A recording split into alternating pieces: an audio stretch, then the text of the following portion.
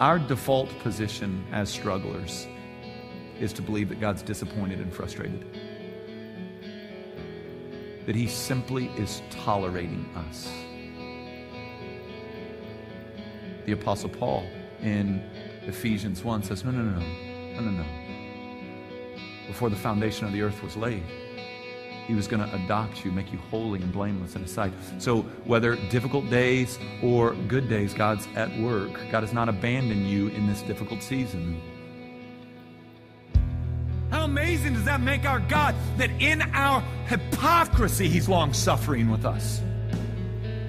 In our inability to live out all that he would call us to, he continues to lavish upon us his grace.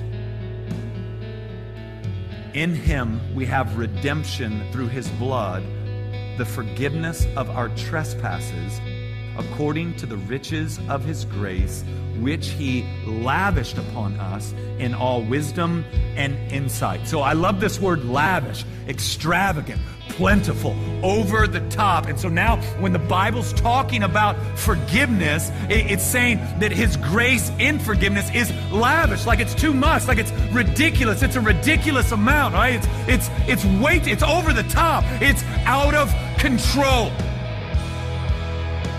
Man of woman of God, in Christ but struggling, God does not regret saving you. He doesn't regret it. You haven't surprised him. You cannot surprise him.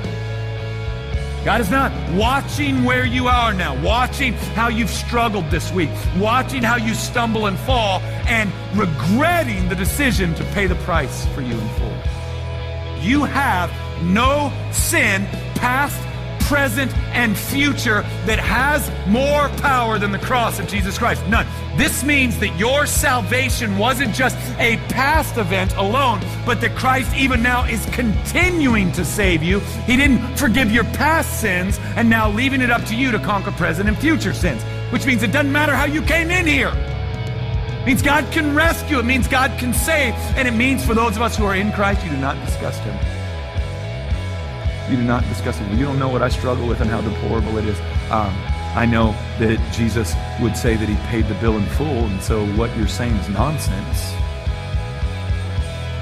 That is the grace with which he lavished on us in his forgiveness.